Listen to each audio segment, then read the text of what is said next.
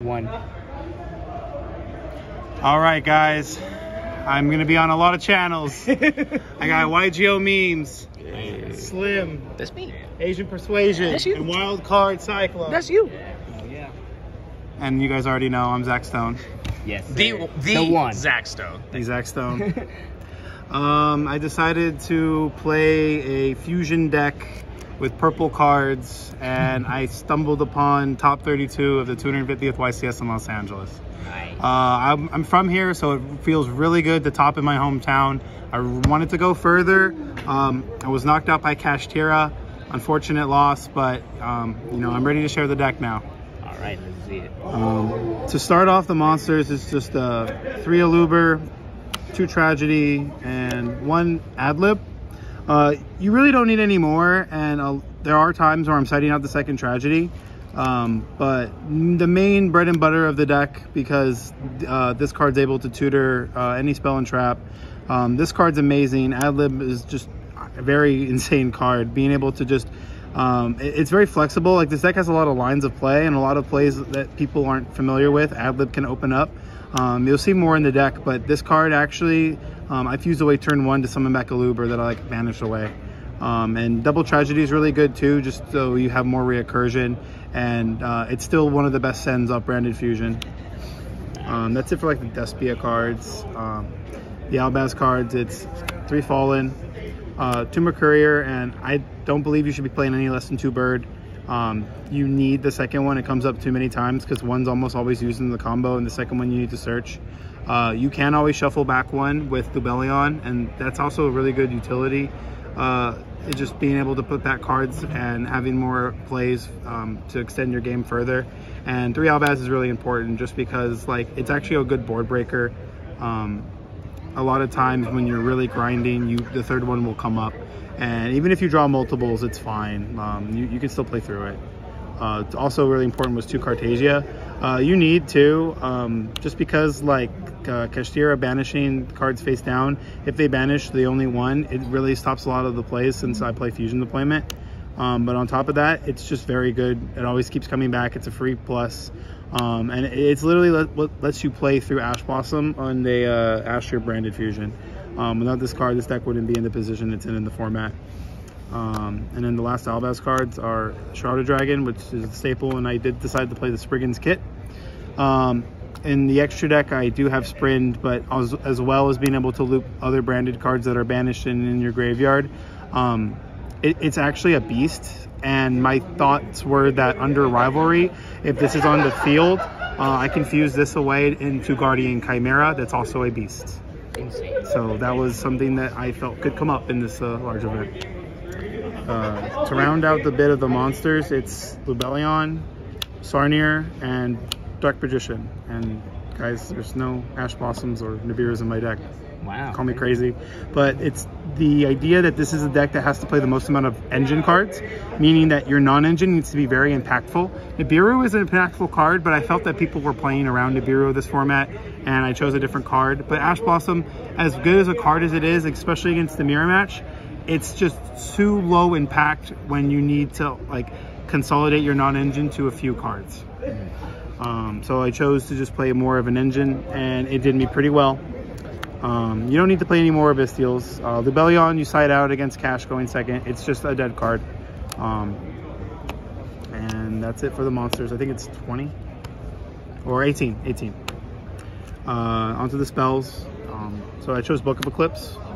Book of Eclipse is essentially like the most versatile card for the format.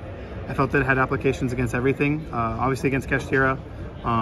It being a card that's also defensive came up for me, being able to set it. And a card that can dodge, like, effect negation, like Impermanent Skill Drain, I felt was a good choice for the meta. And I think it was a good overall choice. A lot of times too, it forced out Ash Blossom, which why play cross out and other cards that are dead in your deck when this is a cross out basically. Yeah. So onto that 3 Allure. It's literally what lets you play through Ash Blossom on branded fusion. Just seeing more cards to have more follow-up is kind of what you're doing at the end of the day. And this deck can play through a lot, and I mean a lot. So, you know, put some respect on this deck's name after you Ash Blossom or Branded Fusion. You might still lose. 3 fusion deployment. This card is a good starter and a good board breaker. It can summon Albaz, which is really good. Summoning Cartasia is broken, and just in case, you can summon Dark Magician in some weird scenarios. And then Foolish and Gold Sark, because they are basically extra copies of whatever you're missing out of your hand. Foolish is only good for Tragedy. There are some situations where you can send like Albaz in the graveyard, for example, to make Cartasia live in your hand. But you can side it out along with that second Tragedy as an easy follow-up.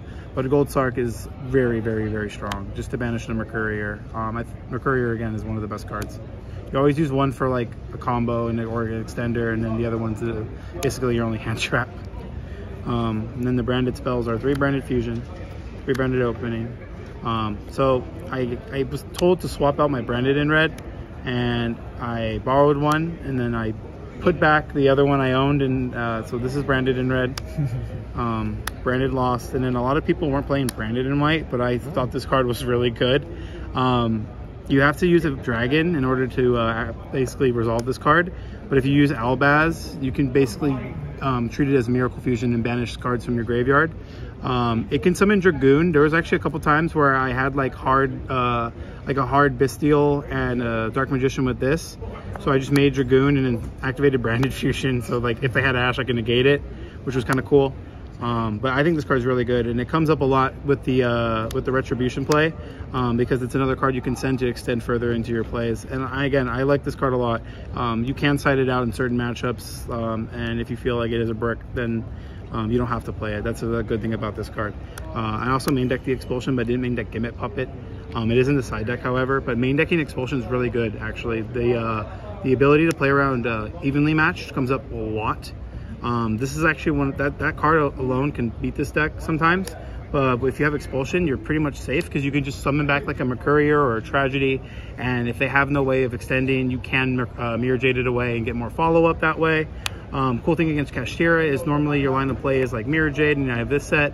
If they special summon any Kashtira, you're always going to shotgun your Mirror Jade, and if they have Birth and activate it, even though it doesn't target, I basically summon back their Kashtira, and I did that a couple times, and it was very, very strong.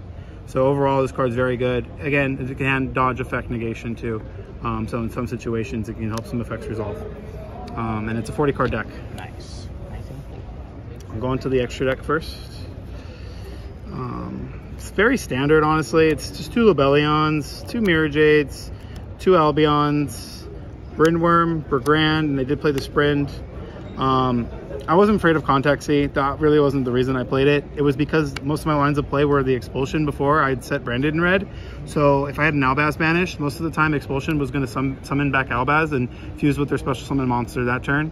It was a more like safest card, because this requires a level 8. This requires like a Beast Warrior, and then lights and darks and an extra deck one.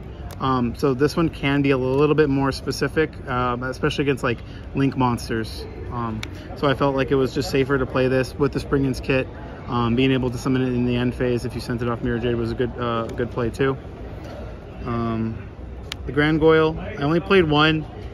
No one was banishing this off Diabolos, and take that information for what you want. A lot of people chose this, and I'm down. Go ahead. So I didn't play Proskinian, I played Quartus. Came up more than Proskinian, especially because it applies a lot of pressure and it can just go for game. I was playing the Albalentus before, so there was situations where you can make all their monsters 0 and just kind of kill them because of it. But I had to cut it just for other space issues. 2 Dragoon, because you can't let one get banished off Kashtira. And then I did play the Predaplant still. I didn't play Masquerade, and last card was Guardian Chimera, of course.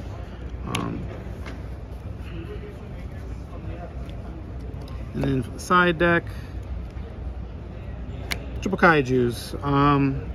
Dark for Allure. Realistically, that was the only justification why I chose this one over any other one. And I just felt like it was safe to just combat with like triple Dark Ruler no more.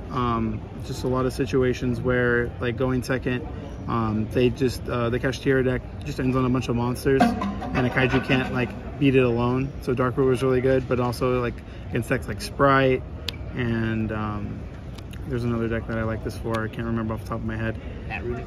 Yes, Interior Runic is this card is really good against Interior Runic. These cards are both really good against Interior Runic. So these are just like my going second cards, along with Book of Eclipse. I just felt like I had enough going second cards post side.